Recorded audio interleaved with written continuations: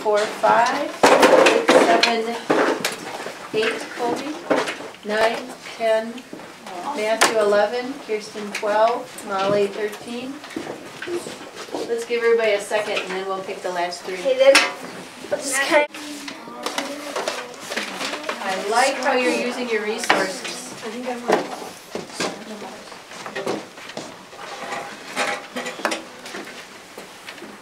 So we're looking for our, and we're looking for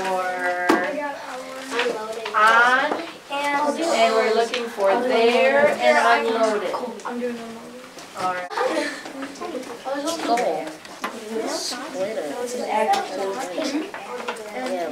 Let's look. Colby, you have your hand up. Do you see something that you're questioning? And. All right. And what do you think it is? Well, I think and's a conjunction. What kind? Concording. Coordinating, and it is one of the fanboys. So go on up and change it. Good job. Yeah. Now, does anybody else see anything else up there that they're questioning? Sapphire? Well, I'm not questioning it, but since and is a coordinating conjunction, then I know what structure the sentence is. Oh, if we have a coordinating conjunction, what kind of sentence are we going to have? We're going to have a compound sentence. Unless the conjunction is just joining 2 things. We have to determine what 2 things it's joining. It could be joining 2 nouns. It could be joining 2 prepositions. Now, I don't want you to just think that every time we see a coordinating conjunction, it automatically means a compound sentence. It could be a compound noun. It could be a compound verb. But in this sentence, if it's joining 2 clauses, then for sure you hit upon something for sure. He came up to me and said, "What? I just looked at the dictionary and log is a noun." Well, can log be a noun? Yeah. If you pick up a log? But it's just right. We have to more carefully look at how it's used in this sentence. And in here. We could just say have it, but. Right. So that's good for us to always keep in mind. What kind of adjective is it? It's a definite article. Definite article. Because we're talking about a specific oxen, set of oxen, aren't we? Right? And we have a noun, and we have a verb, and a pronoun, and a noun. Preposition, adjective, adjective, noun. Is that typical? To follow a preposition? With an adjective, adjective, noun? Yeah. That's pretty much what you're going to find in one of those phrases, isn't it?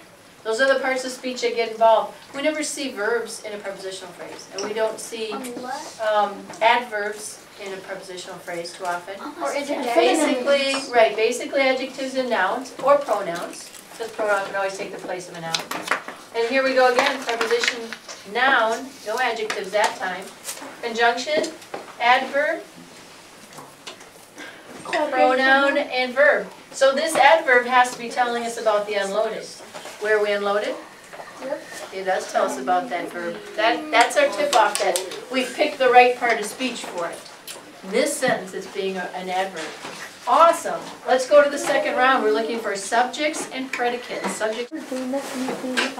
Okay, we have one set over there. We unloaded as a subject-predicate set. And on the other side, oxen pulled is our subject-predicates. Pulled, is it an action or a linking verb? Action, so it's an action verb. And when we have an action verb, watch out table, what are we going to look for next? direct object. Yep, direct object.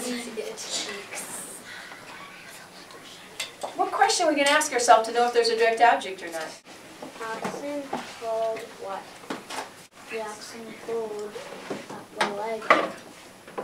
Oh, there you go, there's your direct object. So would you come up and identify wagon as our direct object? All right, just put a D-O. Now, once we find a direct object, what do we always look for? An indirect object. And if we have one, it's going to be in front of the direct object. Important parts of the sentence are identified. Let's go to the third one. We're looking for phrases. Phrases. What kind of phrases we have?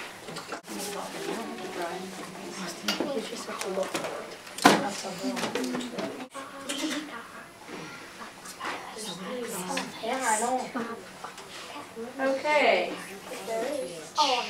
And tell us what kind of sentence this is of the 4 kinds of sentence. Not structure, kind. Declarative. It's a declarative. Would you write that on there?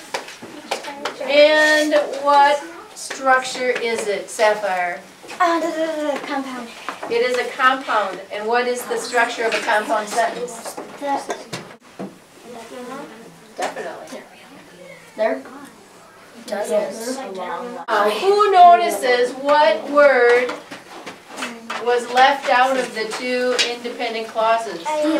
What word was left out of those 2 clauses? Maya?